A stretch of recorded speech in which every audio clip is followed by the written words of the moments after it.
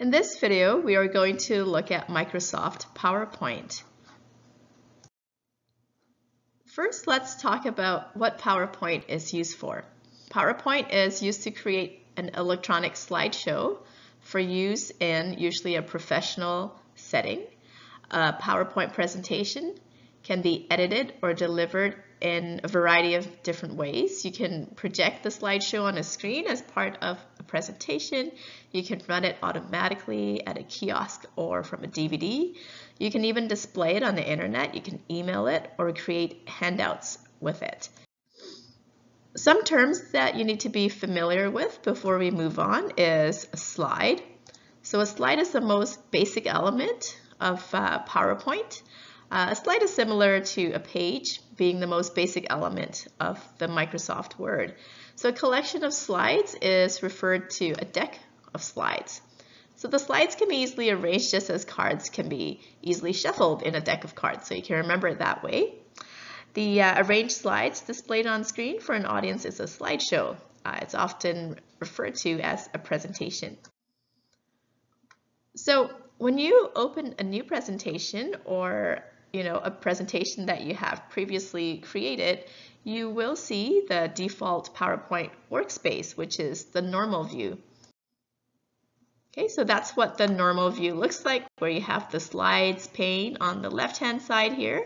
You have the slide pane on the right-hand side here, which takes up most of your view. And you have the splitter bar here that splits it, and then you have a thumbnail of each slide in your slides pane. So you also have the status bar, which is at the bottom of your screen here. In the status bar, you have your slide number, you have a spell check icon, you have your notes button, your comments button, your views button, your zoom slider, and the zoom level button. You also have fit slide to current window button here. So all that's available to you at the very bottom, called the status bar. So next, I'd like you to please go watch your video tutorial on hiding the left pane that displays the thumbnails so that you can expand the workspace that you need as you're working on each slide. And I would also like you to watch the video tutorial on customizing the status bar. Okay, next, let's take a look at using PowerPoint views efficiently. So in addition to the normal view that we just looked at, PowerPoint also offers specialty views. The presentations view group on the view tab enables you to access these views: normal, outline, slide sorter, notes page, and reading view. So let's begin with the outline view. So use the outline view when you like to enter text into your presentation using an outline. So instead of having to enter the text onto each placeholder on each slide separately, you can type the text directly into the outline. So this is what an outline view looks like. So on the left-hand side, you have the outline view, and you can just enter the text right into here, so you can go from slide to slide very easily and very quickly. Next, we have the slide sorter view. The slide sorter view displays thumbnails of your presentation slides, which enables you to view multiple slides all at the same time. This view is very helpful if you want to change the order of slides or delete one or more slides. So you can change the transition effects. Transition effects are the ways slides transition from one to another for multiple slides in the slide sorter view. So if you're in a slide sorter view, you can double click on a slide thumbnail and PowerPoint will display that slide in a normal view. Okay, so here's the slide sorter view, and if you want this one, you just double click on it and then it'll open that up into a normal view. So let's watch the video tutorial now on rearranging slides in the slide sorter view. When you're done, please come back to this video. Moving on, we are going to look at the notes page view. So use the notes page view when you need to enter and edit large amounts of text that you can refer to when you're presenting. So slides should contain only the key points, and you should elaborate on the key points verbally as you deliver the presentation. The speaker notes are a really useful tool when you're giving a presentation. They won't display when the presentation is shown, except for when presenter view is used. So notes are intended to help the speakers kind of add to the key points more additional information and details. All right, so this is what it looks like. The speaker notes are here, and this is the notes page view. Okay, so when you open that up, that's what it appears to be. Right, next we have the reading view. Okay, the reading view, in the reading view, you can view the slideshow full screen, one slide at a time. Animations and the transitions are active in the reading view. So you have a title bar, including the minimize, maximize, restore, and close buttons that's visible, as well as the modified status bar down here. And the status bar includes navigation buttons, menu for accomplishing common tasks like printing and so on. Next, we have the slideshow view. When you present your slideshow, you use the slideshow view. The slideshow view delivers a complete presentation full screen to your audience, one slide at a time, as an electronic presentation. So the slideshow can be presented manually, where you click the mouse to move from one slide to another, like I am right now, or automatically, where each slide stays on the screen for a predetermined amount of time, and then the next slide appears when it's supposed to. So a slideshow can contain a combination of both methods. When you want to end the slideshow, you press Escape. And the view also has pointer tools, slide navigator, and slide zoom. We also have the presenter view. So the presenter view is accessed from the monitors group on the slideshow tab. And it's really valuable because it lets you deliver a presentation using two monitors simultaneously. So this is where you would go. Okay, in the monitors group on the slideshow tab. So over here is your monitors group. Typically, one monitor is a projector that delivers a full screen presentation to the audience, and then the other one would be a laptop that displays the presentation in the presenter view. So it would look like this. This is a presenter view, and your view, if you're presenting, would look like this with the pointer options, navigation, and speaker notes all here, but then the audience would only see this. Excuse me. So typing a speaker note, instead of changing your view to notes page view to type your speaker notes, you can change the display on the notes pane, which is down here. So click on the notes on the status bar. So the status bar again is this orange one down here.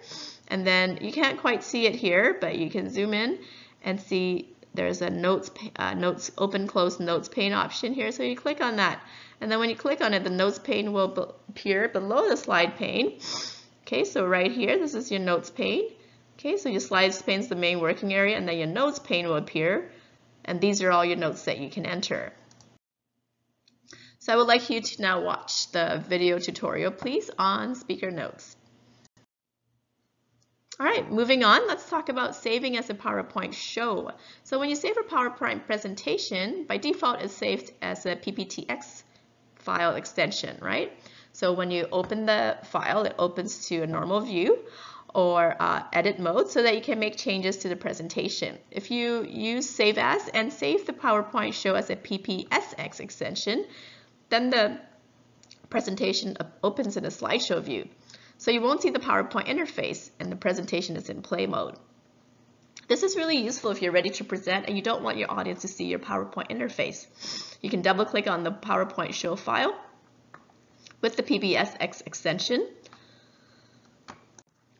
and that opens up the presentation in the slideshow view.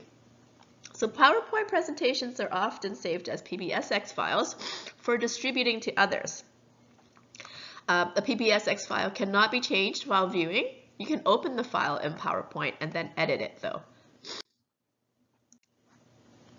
Next, let's look at presentation creation. To create your own presentation, you have to choose a theme, add content, and apply formatting. You can create the presentation by adding the content first and then applying formatting. So you can concentrate on your message and the structure before you get distracted about the design. And trust me, you can really spend a lot of time worrying about the design and getting, kind of sidetracked by that. So make sure you have your content in there first. Next, planning and preparing a presentation. So creating an effective presentation really requires a lot of planning before you even start. So first, determine the purpose of your presentation. Why are you creating this presentation? What is it for? And then find out the needs that your audience has. What are their expectations? What is their level of interest and their level of knowledge about the topic that you're already about to present? So after determining your purpose and then researching your audience, then you brainstorm how to deliver your message. So before using your computer even, you might want to sketch out your thoughts on paper, and this will help you organize your thoughts. After organizing your key points, and then add them to the slideshow and then format the presentation.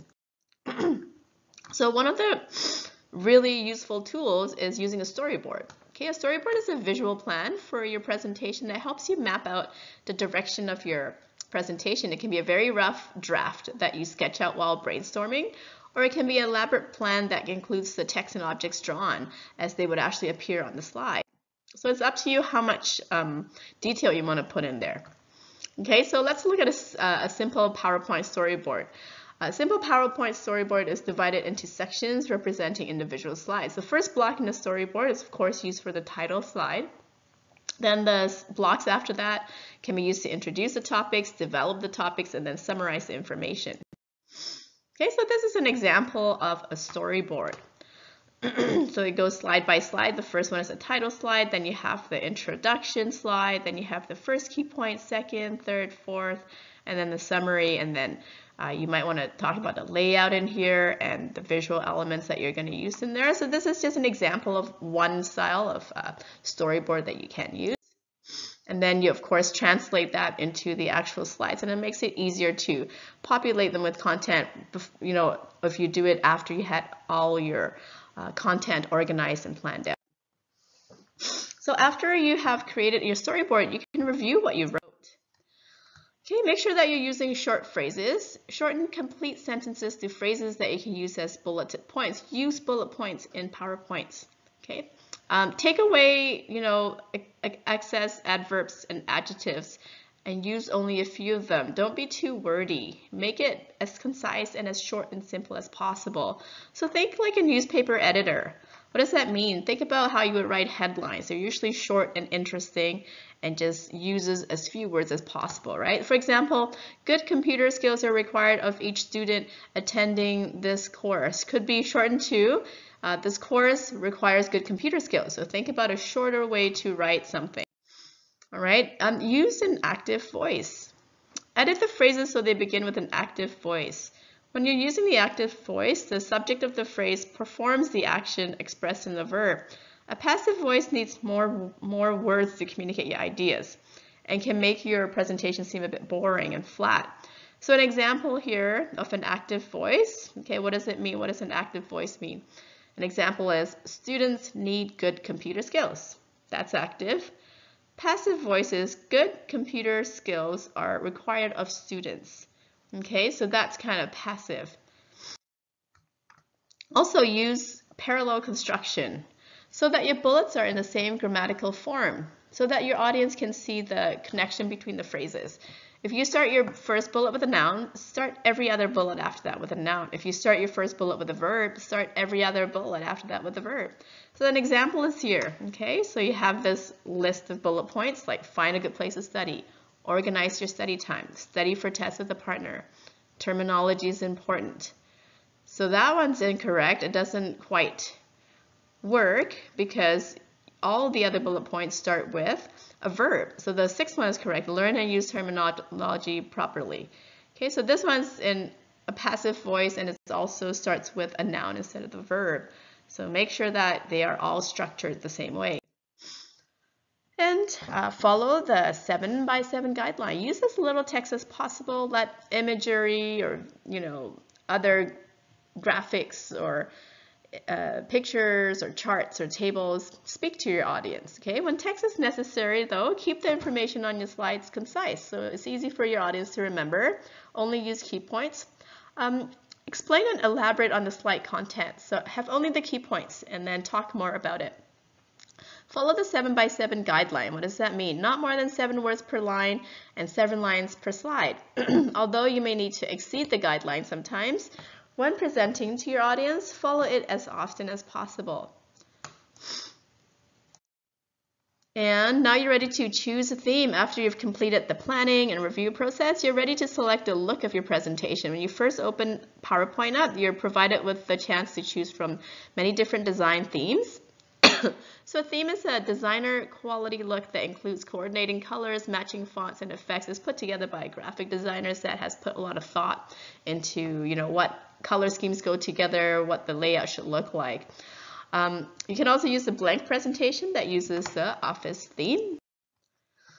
So I'd like you to now watch the video tutorial video, which looks at creating a new presentation, which looks at choosing a theme and editing a theme. And when you're done watching that video tutorial, please come back to this video. Next, let's take a look at adding presentation content. So after you've completed the planning and review process, you're ready to prepare the slide deck that you're going to use during your presentation. So to prepare the slide deck, you have to understand PowerPoint's use of slide layouts. So using slide layouts, PowerPoint provides a set of predefined slide layouts that determine the position of placeholders in various locations. So placeholders are objects that hold specific content like titles, subtitles, or images. Placeholders determine the position of the objects on each slide. Some layouts include a small palette of icons so you can use to insert a variety of objects. Okay, so this is an example here. These dotted boxes are what I'm talking about when I say placeholders. Okay, so top here should be for a title, and down here is for a subtitle, and over here is for the title. Up here, the top rectangle is a title, and this one has a placeholder icon here, content. You can click on it and you can enter like a table or a chart or an image or text. Okay, so when you click on the new slide arrow on the home tab here, a gallery appears, and this layout gallery shows some of the most common slide layouts. So please watch the video tutorial on slide layouts, and when you're done with that, please come back to this video. Next, let's talk about the title slide. The title placeholder should be used for a short title, which talks about the purpose of the presentation. So try and capture that title in 2 to 5 words, don't make it too lengthy. Beneath that, you have the subtitle. It should be used for information like the speaker's name and title, or the speaker's organization, or organization's logo, or date of presentation, information like that. So for this PowerPoint, we have, the topic, Microsoft PowerPoint, that's the title, right? And then for the subtitle, I have Info 1105, which is the name of our course. So after you have done the slide title, you want to have the introduction title. Okay, this will get the audience's attention. The introduction should be a list of topics that we're going to cover. It could be a thought-provoking question or an image that relates to the topic. It's your chance to make a first impression. So the introduction slides can be used to distinguish between topics or sections of the presentation as well. Next, after you've done your introduction slide, you're going to create key point slides. After you should have a slide for each of the key points that you outlined in your storyboard. So please watch the video tutorial and learn how to add a slide. And when you're done that, please come back to this video. Next, let's continue talking about each key point. Each key point should be on a separate slide with the details that are needed to support it. The title and the content layout is the most common layout that we use to present the key point. So the top, title, and then the chunk of content at the bottom. That is one of the most heavily used one, and for a good reason. It's the most effective one. So you list the key points in the title placeholder, like the key point, the main key point in the title placeholder, and then you would create a bulleted list in the content placeholder. And finally, you would end with a summary or a conclusion slide. So to give closure to your presentation, end with a summary slide that's going to reiterate, summarize your presentation's key points. Or you can create a conclusion slide that restates the purpose of your presentation, or makes the audience have a, give them a call to action. You might want to repeat your contact information as well at the end of the presentation, so the audience knows how to follow up if they have questions or needs. Okay, so after you've created the presentation, you want to review the presentation. Why would you want to review it? Because you need to check for spelling errors, incorrect word usage, and inconsistent capitalization, like punctuation, things like that. And the reason is because mistakes look unprofessional, especially when you have it on a big screen in front of an audience. If you have a glaring typo, then it makes you look very unprofessional. Okay, so Make sure you view the slideshow also to ensure that the content is presented in the proper order, that you don't have slides kind of mixed up in the sequence, and that all transition and animations work as they should. Checking spelling is very important and it's very easy to do. So read the slide content as you're typing it for the wavy red underlines that indicate a potential error for spelling or a repeated word or punctuation mistake. So make sure you read each slide after typing its information. Use the spelling feature located on the review tab to check the entire presentation. You can make it do the work for you. Let it do spell check for your PowerPoint. You can also ask a friend or a colleague to review the presentation to see if it makes sense. And read and view and read each word out loud to see if it sounds right. Okay, and make sure that you do correct all spelling or word usage errors found. Another thing you like to do is also to use the thesaurus, because as you create and edit your presentation, you might notice that you're using one word too often. Perhaps you're using the word then or and or please a lot, especially in the beginning of bullets. Maybe you want to use a thesaurus to help you make different word choices that mean the same thing, add some variety to it. And how you would access it, you would go to thesaurus on the review tab, thesaurus here, okay, in the proofing group on the review tab. Now please watch the video tutorial on reordering slides. Next, I like to talk about presentation enhancement. So you can really strengthen your slideshow by adding objects that support your message, right? Don't use more words. Instead, use tables, charts, smart art diagrams, insert objects that you might have created in other applications, like a chart from Excel or a table from Word. They're all, importable. You can use them very easily. You can add images, you can add word art, sound, animated clips, video clips, and so on. Add animations and transitions to catch your audience's attention.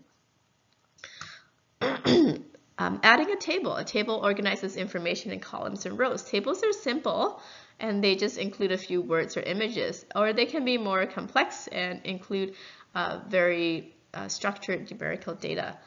So depending on what you're trying to display, it may be simple or complex. Please watch the video tutorial on how to create a table on a new slide, and when you're done, please come back to the presentation. After that, I would like you to please watch a video tutorial on inserting media objects.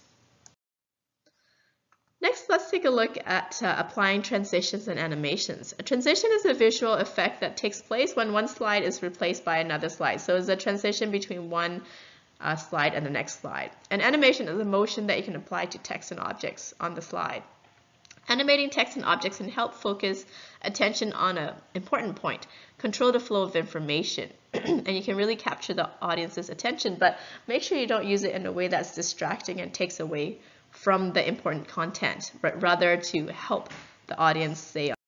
Next, let's look at applying transitions. Transitions provide visual interest as a slide is replaced by another slide, right? So you can select basic transitions displayed on the ribbon from the transition gallery available in the transition on this slide group on the transitions tab. But when you watch the video, it'll be easier to see where it is. You can control whether the transition applies to all the slides or just to the current slide. So please watch the video on where you will go about to apply the transitions, on how you can select a sound to play when the transition occurs, and how you could delete a transition. Next, let's talk about animating objects. So using animation, you can control the entrance, emphasis, exit, and the paths of objects on a slide. So you can add even multiple animations in object. An example is you can have an object fly onto the screen from the left, change its color, and then exit by flying off to the right. You can even create your own motion path for the object as to where it ends up on your screen.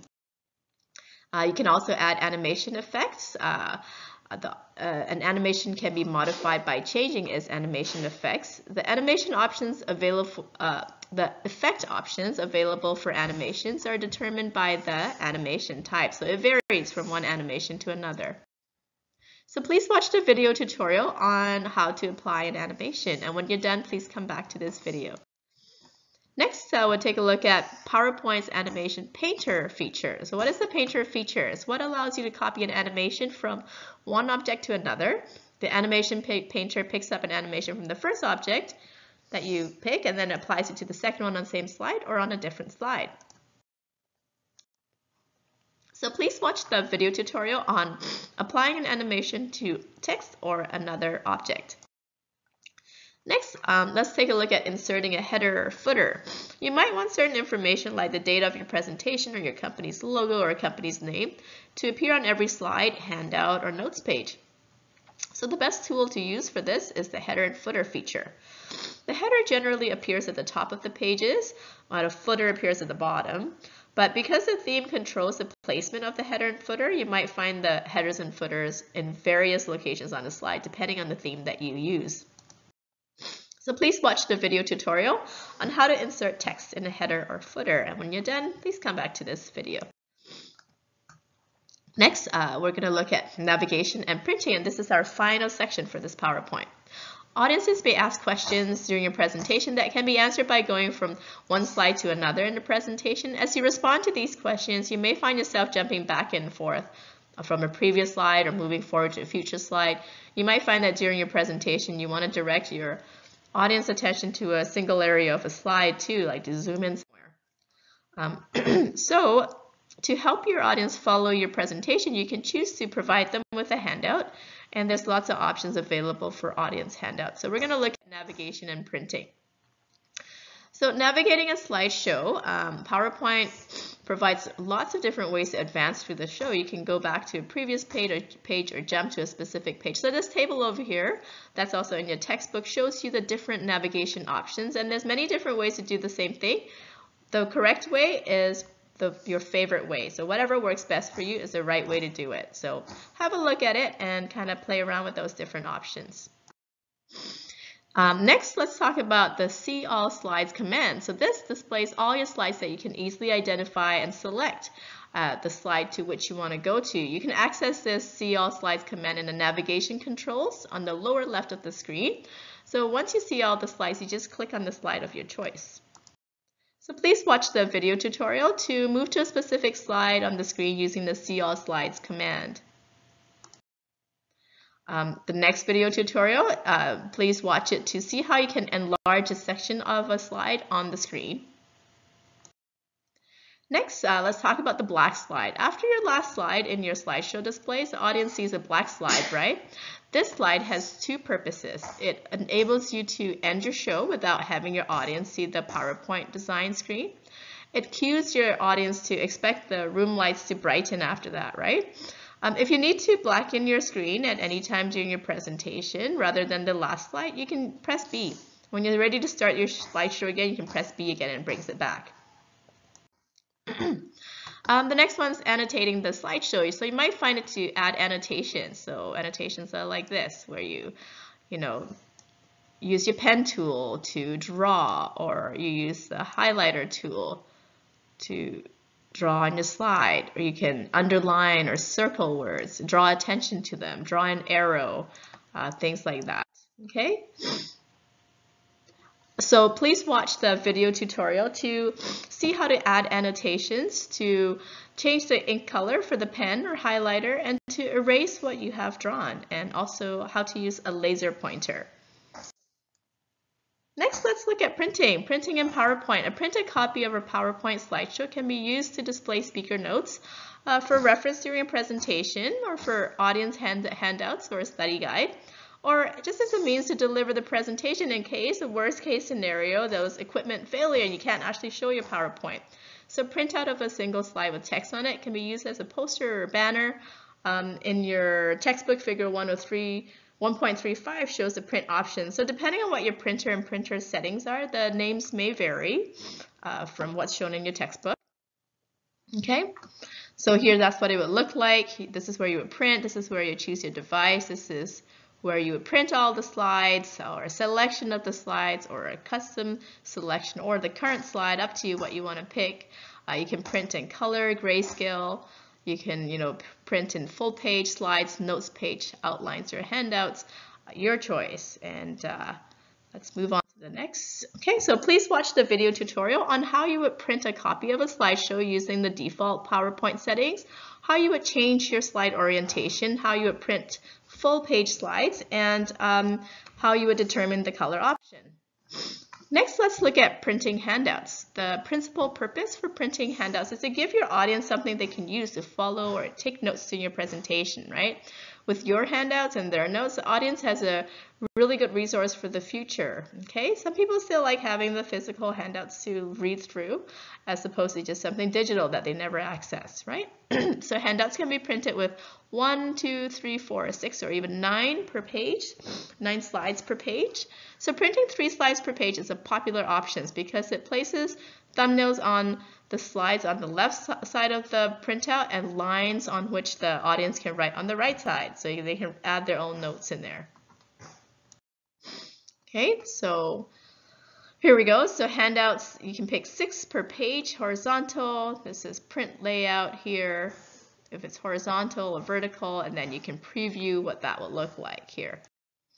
All right, so printing notes pages. So if you include charts, technical information, or references in speaker notes, print a notes page if you want the audience to have a copy of the notes as well. So to print specific notes pages, you can change the print layout to notes pages and click Print All Slides arrow. Click on the custom range and enter specific slide numbers to print in this. So you can choose which pages. Okay, so you might want to print your presentations in an outline, as an outline made up of the slide titles and the main text. Remember the outline view that we looked at earlier on? So you can print the outline view.